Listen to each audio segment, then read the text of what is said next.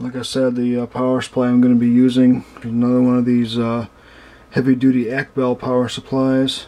I did talk about these some time ago, but just for who hasn't seen these yet, this power supply is a very good deal at a place called Hypermicro. I think they're less than $20. 550 watts, and they're extremely heavy. They have a fan with a speed monitor on them, so if the fan stops, the power supply shuts down right away. Let's see if I can get a look at the other side here.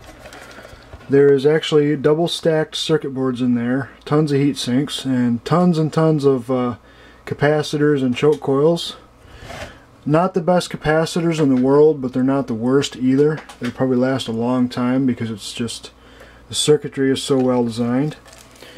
It has 24-pin ATX and the 8-pin EPS 12-volt connector. These do not split into the smaller connectors for older motherboards. So, also the only downfall is a lot of the 4-pin connectors are close together because it was designed for a, I think this was designed for a Sun Java workstation. I forget which model number, but the hard drive cage, you know, would plug into this. It does have 2 SATA connectors, which is all I need for this system. Actually, I'm going to need 3, but the Blu-ray burner, I believe, comes with a power adapter cable, so I'm in good shape there.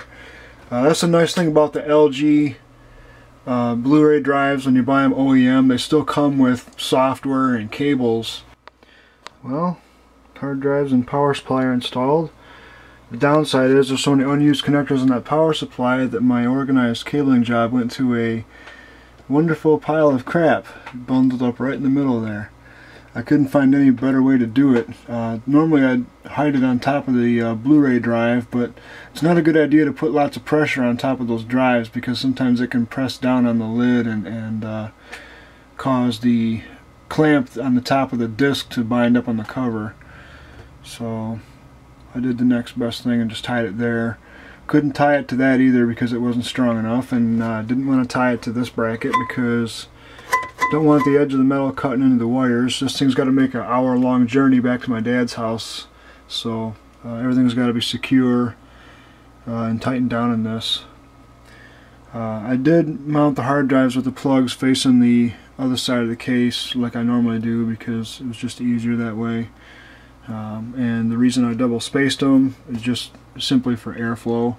There's only going to be 2 hard drives in this system, so might as well take advantage of the space. For some reason on these motherboards, let me see if I can flip this around here, Gigabyte decides to include one SATA cable with a straight plug and one with a 90 plug. I really wish they would both be 90-degree plugs. I mean, come on. Is there really any need to have the straight connector on the drive end? I think the 90 connector is much better. So, but other than that, everything was looking good. I'm going to put this side cover on after I put the screws in the other side of the Blu-ray drive here, and we're going to start installing some software. Almost forgot, since there's no PCI Express power connector on this power supply, you got to use the little adapter that they give you at the video card. So that made my pile of crappy wire even bigger pile of crap. So let's put this video card in now. Mr. Video Card is in his happy home. And it didn't make too much of a mess. I'm excited. I get to fire this thing up in a second here. I just got to plug everything into the back and off we go. Hopefully there won't be any fireworks. Just a quick look at the removable air filters that are in the front of this case before I put the faceplate on. The faceplate just snaps in. It's got nice, good quality latches on it. And the filters, you just push these tabs back and the filter hinges right off and you can clean it. I usually just take my vacuum brush and vacuum them off, you know, even while the computer's running, because the dirt's always going to be on the outside, of course, and you can just vacuum it right off. But if you need to take the filters out for whatever reason, they just snap in place. So let's hook her up and see if she runs. Alright, it's up and running now. Everything worked the first time actually. We've already gone through the BIOS setup, and I'm partway into the Windows installation now. So as soon as I got Windows on, we'll have some fun, do some benchmarks, run some programs, things like that. So far so good. It's too bad the this power supply only has an 80mm fan, because it's kind of noisy, but you know, it's better than those quiet power supplies that like to burn themselves up after a while. She's running real smooth. Too bad that clump of wire in there just still looks like crap.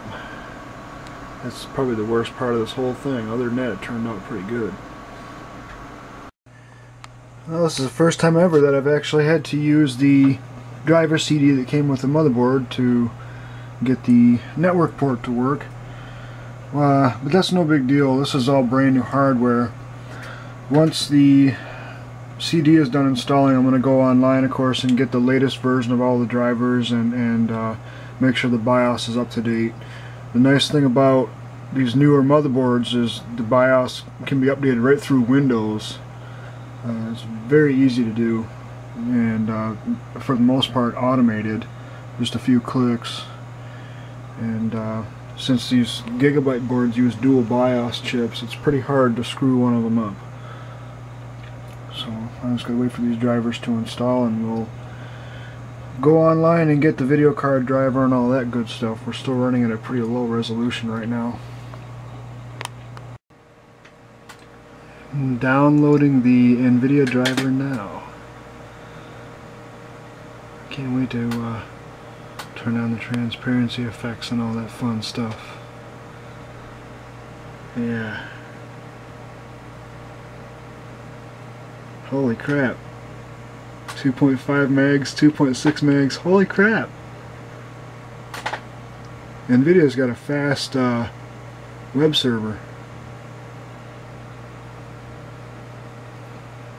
Although this is pretty slow compared to, you know, a more modern cable connection. I just have regular DOCSIS 2 cable, so I'm not cool enough for DOCSIS 3 quite yet. It's not available in my area. Anyway, Blu-ray playback looks great. This monitor's nowhere near as nice as my SIPS monitor, though. It just doesn't have the punch. And here's the Windows rating. Not bad. 7.3, 7.1. The hard drive, of course, is the slowest part, and I'm not really interested in trying a solid state drive just to get a little bit higher rating. This system is more than enough for what my dad's going to do, so pretty sweet. Okay, using the very handy Memtest 86 Plus, I found that I did indeed have the RAM in the wrong sockets, so it was only running in single channel mode. This motherboard's kind of picky compared to what I'm used to working with. You need to use the two white colored sockets if you're running two modules and you want dual channel. If you use the two blue sockets, the system won't even boot, and any other combination you just run in single channel.